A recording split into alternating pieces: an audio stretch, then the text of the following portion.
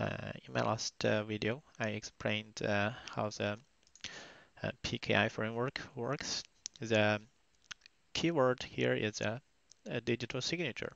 VeriSign gives digital signature to um, the vendor, so we trust the vendor because we trust the certificate authority, which is VeriSign. Exactly what is a digital signature? Here we get the certificate. We didn't see the signature anywhere. However, the computers can see more details from those gibberishes. So let's see what the computer is doing. VI Bank of America. Let's create their certificate by copy paste. Now we have their signature and we can analyze it. Open SSL X509-input. This is what the computer see. The computer read more details from that string. First, the identity of that signature of that certificate is this one. So it's never guess. And this certificate expires in September 9th. So next month it will expire. This is one of the strategy for security. Bank kind of generate a new private key and public key in a short time. So even though they are compromised, the consequence won't be catastrophic. And there's more thing like the modulars. The public key use this modular to encrypt the traffic. This long string is a parameter the mathematical formula is using.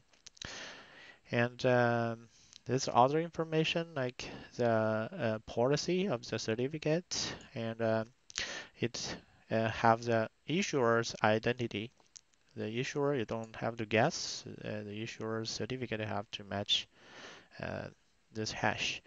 And if the certificate is revoked by the issuer, you can find out from this URL, or you can automatically detect the revoking with the help of this URL with another computer tool, of course. This is a complex system. The digital signature we mentioned is this one. This is a signature. So how the signature is generated? The issuer use their private key. Okay, only the issuer have their private key to generate the signature with the Bank of America's certificate. So since the signature is generated by the issuer, you can use the issuer's public key to verify it. Of course, with complex mathematical formula. So in theory, there's no way to fake the signature once you have the issuer's public key. If you fake the signature, issuer's public key will find out and detect it. This signature bearing process is not unique to the Bank of America. Even the issuer itself bury a signature from the VeriSign.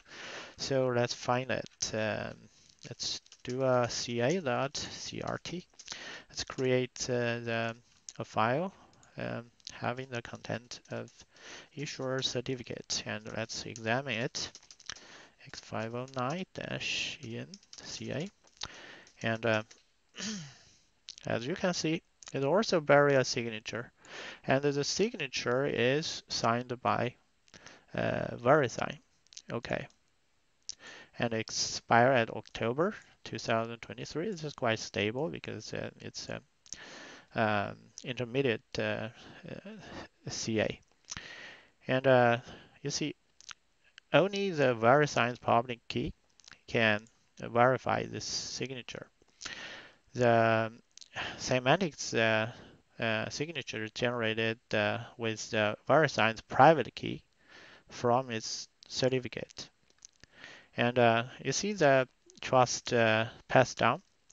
VeriSign sign semantic sign the Bank of America as if the VeriSign directly sign the